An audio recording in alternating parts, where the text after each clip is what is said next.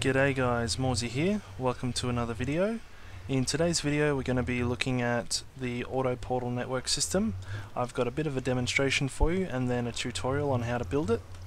So this design is inspired by Etho from Etho's lab and his work in nether portals, and it's also a continuation on an older video that I made on the same topic.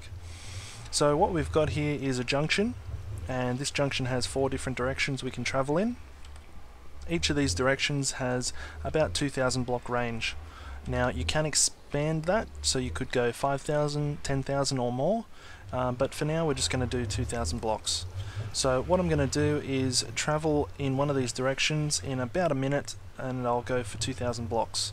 So the first thing we have to do is go through one of these portals. Anyone is fine. When we go through to the nether, we'll end up at the central station. So here we are at the central station. This station is the main home portal, so this is where all those junction portals will go to, and from here we can select which way we want to go. So if we want to go to Lapis, that's in that direction, all we have to do is disable this portal and re-enable it and stand in the portal. Now when we come through, we'll be back at the junction, and at this point we walk through the portal which we want to go to. So let's go through the Lapis portal. And instead of coming out at Central Station, we'll now come out at Lapis Station number 1. As you can see, let's keep going, disable, and re-enable and stand in the portal. And when we come out, you'll see that we are already 1,000 blocks away. There we go, 998. And let's go back through again. And instead of coming out at Lapis Station number 1 or Central Station, we'll actually come out at Lapis Station number 2. Let's go through here again, and when we come out, we are now 2,000 blocks away from where we started in under a minute. And there's a nice ocean monument as well. So this is not a new idea, using portal for travel, but the cool thing is that you can pick which direction you want to go, and you could essentially set up a whole network of these portals to get you to wherever you want to be. Okay guys, so we're done there at the underwater monument. So we're here at Lapis Station number 2 and we want to get back to Central Station. So to do that, all we have to do is disable this portal and re-enable, and we'll come out at the ocean monument, which it is over there, and all we have to do is go back through, and instead of coming out at station number 2, we'll come out at Lapis Station number 1. And then we hit this one again here, and we re-enable and step back in again. We'll go through, we'll end up at Lapis Station number 1 in the overworld, which is 1,000 blocks away. If we go back through here again, instead of getting to Lapis Station number 1, we'll end up at the Central Station. There we go. So that was a bit of a demonstration of a single junction network system, but to make it a true network, what you could do is copy this junction and put it at Lapis Station number 1, which is about 1,000 blocks in that direction, and you could copy it, or actually Lapis Station number 1 is 1,000 blocks in that direction. You could copy it, put it over at gold, diamond and emerald, and when you came out at that area you could connect these up, so you could actually, for example, you could start here, you could go to 1,000 blocks ahead to this junction, but then you could go over to this side, to this junction, and then you could go back here to this junction, and then back to the starting one. So you could truly make a grid pattern of these junctions. Now a couple of important things is you have to watch the render distance that you have. I've got mine set relatively high. I've got it set to 20 chunks. When you're in the nether, you need to make sure that the portals that you create are within render distance, and also they have to marry up to some portals on the overworld. So I set my portals up at 1,000 blocks away, therefore in the nether they're approximately 125 blocks apart. So keep that in mind.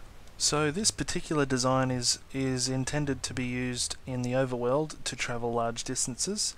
However, if we change the way the design works and flip it around so that the portal network systems are in the overworld and the regular portal is in the nether, we get a local travel option where we can travel to multiple portals in a small area. And to show that, I'm just going to jump over to my survival let's play. Okay, so anyone familiar with my let's play, that is my mob spawner up the top there, and we've got our little shack here. Now if we go down here, we can see that there is one of these portal systems ready to go. So let's disable and re-enable. Now the difference with this system is it's all running off the same nether portal. So when we come through to the nether, it is exactly the same portal we use every time. And what that means is it will only do local area transport. So next we'll come out at my skeleton spawner, which is down in the ground. And if we go back through again, disable and re-enable, we'll go back through to the nether. Again, we'll come to the same nether portal in the nether, this one.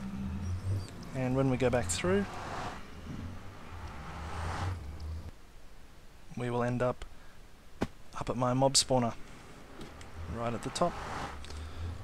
So that's where we started down there.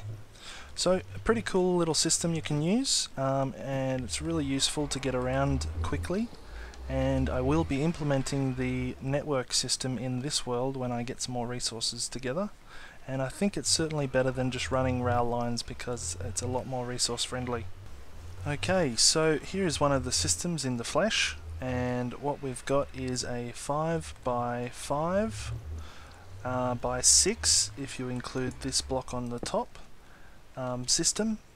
Now we've got some dispensers which will activate and deactivate, 2 for activating, 1 for deactivating, and the final dispenser is 4 potions if you wish. And let's take a look how to build this thing. Okay guys, to make one of these portal network nodes, all we have to do is make a 3 by 3 portal and put buttons on the side which you want to use for controls, so I'll put it there. On the opposite corner you break out that block. Come around the corner and put 2 blocks with a repeater on the end set to 4 and a piece of redstone. Put another piece of redstone here with another repeater set to 4 into another block and a block above that piece of redstone. Put another repeater on the other side set to 4 into a block with another repeater set to 3. That'll go into a block with a torch on the side and a torch coming off the back of the portal. Get a block on top of that torch and then extend a line of blocks out like this and put a block at the end. From here, get 2 repeaters, one here and put a piece of redstone, set them both to 4. Above this block, put a piece of obsidian or something similar and put it at the top. Break this one and put a comparator. Once you've done that, put another repeater here, set that to 4, and then put a torch on the side of this block with a block on top. Put a piece of redstone on top of that block and then another block even higher still with another redstone torch on that side. Bring the blocks out by 3 to here and then put a sticky piston on the end and put a block on top of that. Then put another block on the other side and then we'll get 2 repeaters and set them to 4. And we'll put a dot of redstone there. We'll put a block here and we'll put a block here and one more here and one there. Here we'll put a repeater set to 2 and here we'll put a repeater set to 4. We'll put another block at the end of this repeater and another block at the end of this repeater, and then we'll put one more block right in here like that. We'll put a dot of redstone on that block and then we'll put one more block on the back here like this with a repeater with no delay. On the other side here we'll put a torch and that will cycle through this system like that. Once we've done that, let's put a block here with a block on top and put a dispenser right in the middle, right at the top, to the right and to the left. Okay, let's fill in the rest of these blocks. Okay, now we want to get a bucket of lava or water, depending if you're in the nether or the overworld. Put that in the top dispenser. We'll put flint and steel in the two dispensers to the right and to the bottom. And the last one, you can put potions if you like. If we do splash potion of fire resistance, that's a good one, and we'll put that in there. Next we want to put the timer on. So to do that, we'll get a sticky piston and face it out from this block right here.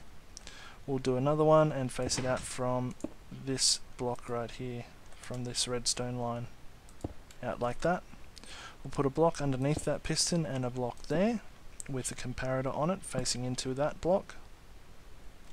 Then we'll get a slime block.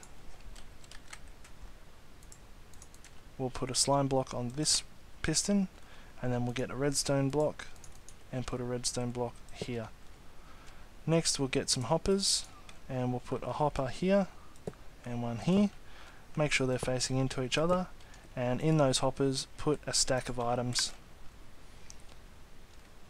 Once you've done that, we should be right to test it. So let's break this portal and give it a go.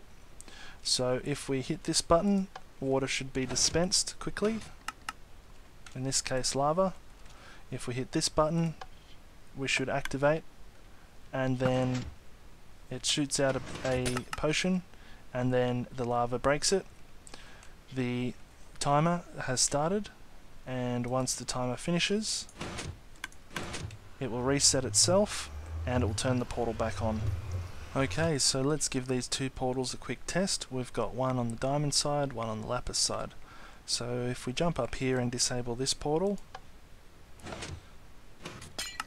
we will re-enable it and stand in the portal. We'll go through to the nether, and while we're in the nether, we'll go back through again. Now the other side, the portal that we went through was disabled, so when it looks for a new portal to connect to, it goes to the next available portal, which is the lapis one. If we watch in a second, that portal turned back on, and now we could actually go back to that portal if we wanted to. Okay, so how does this part of the system work? Well, basically the portals at each end are positioned just so that this portal here is the closest portal to the diamond portal. This portal here is the closest portal to the gold portal, and so on. So because they're staggered away from each other, depending on which one we go on to, determines which direction we actually warp to. So it's important to remember that you need to have these within range of each portal, and that if you're going to put these all over your world, they have to be exactly precise in the right places. In this situation, I've got them 1000 blocks apart, so 1000 blocks over there, and the next one is 1000 blocks as well. And from the center here, from 0, 0, I've got 1, 2, 3, 4, 5, 6, 7, 8 blocks. So including the center, it's actually 17 blocks between this portal and that portal, which means they're on separate chunks. So because they're on separate chunks, there won't be any confusion. Alright, well that's all for this video, guys. Hopefully you enjoyed it. I will provide this world in the description for download. If you did enjoy it, make sure to jump on and follow me on Twitter, subscribe on YouTube if you want to see more cool videos, and yeah, thanks for watching, and we'll see you again next time.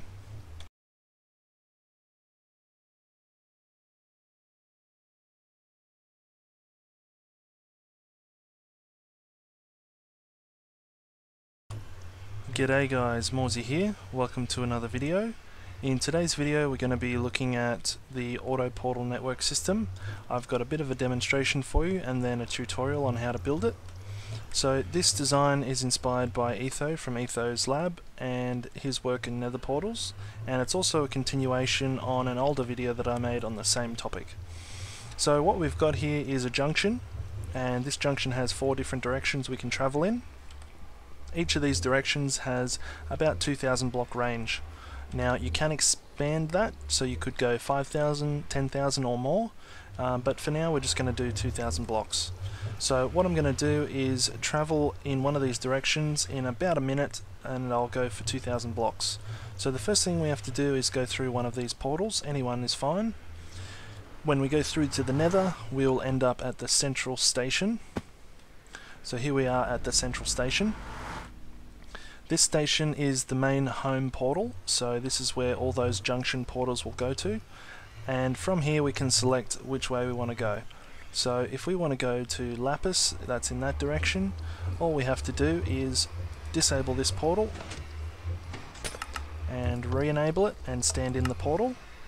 Now when we come through, we'll be back at the junction, and at this point we walk through the portal which we want to go to. So let's go through the Lapis portal, and instead of coming out at Central Station, we'll now come out at Lapis Station number 1.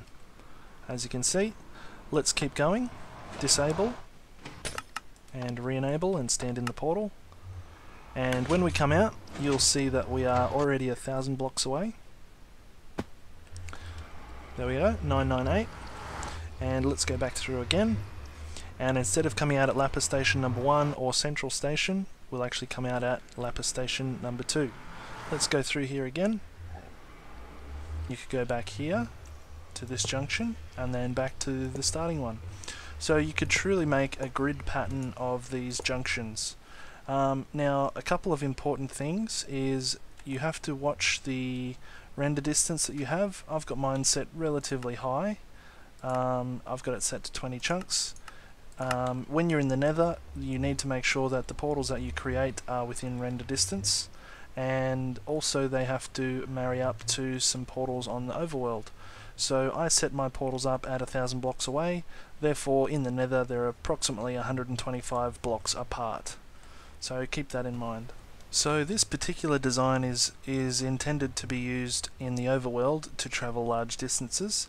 However, if we change the way the design works and flip it around so that the portal network systems are in the overworld and the regular portal is in the nether, we get a local travel option where we can travel to multiple portals in a small area.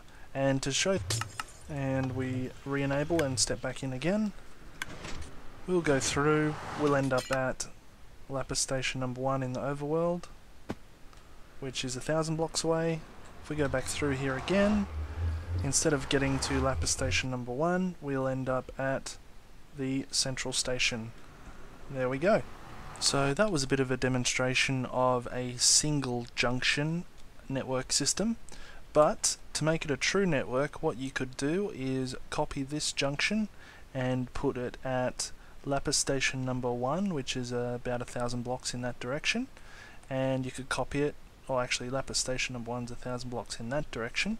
You could copy it, put it over at Gold, Diamond and Emerald, and when you came out at that area you could connect these up, so you could actually, for example, you could start here, you could go to 1000 blocks ahead to this junction, but then you could go over to this side, to this junction, and when we come out, we are now 2000 blocks away from where we started in under a minute. And there's a nice ocean monument as well. So this is not a new idea using Portal for travel, but the cool thing is that you can pick which direction you want to go, and you could essentially set up a whole network of these portals to get you to wherever you want to be. Okay guys, so we're done there at the underwater monument. So we're here at Lapis Station number 2 and we want to get back to Central Station. So to do that, all we have to do is disable this portal and re-enable, and we'll come out at the ocean monument, which it is over there, and all we have to do is go back through, and instead of coming out at station number 2, we'll come out at Lapis Station number 1, and then we hit this one again here,